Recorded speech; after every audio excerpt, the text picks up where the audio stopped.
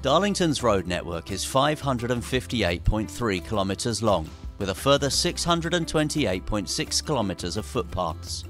This does not include the A66, which is maintained by National Highways. To look after all of our roads this year, we have a budget of £2,598,168. This is not just for repairs, but also planned maintenance works. Last year we repaired over 6,100 potholes, but we received many more reports, which we inspected.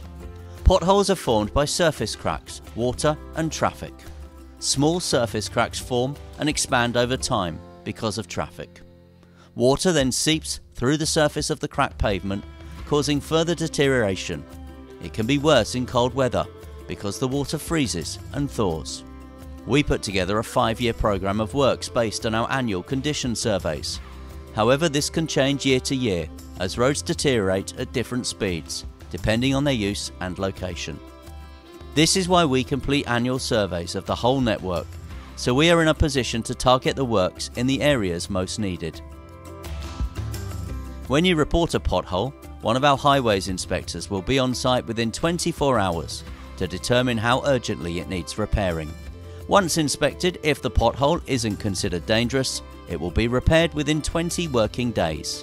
The most dangerous potholes will be repaired within 24 hours. Our pothole filling team is out all day throughout the year.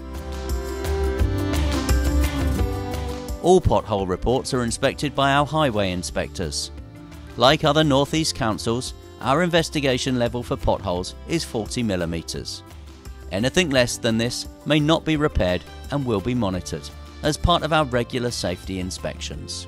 Due to our limited budget, we carry out a program of preventative treatments on many of our roads. These treatments prolong the life of the road by sealing the surface and preventing water damage, which is the major cause of potholes. If you know about a pothole, please report it at darlington.gov.uk/report it.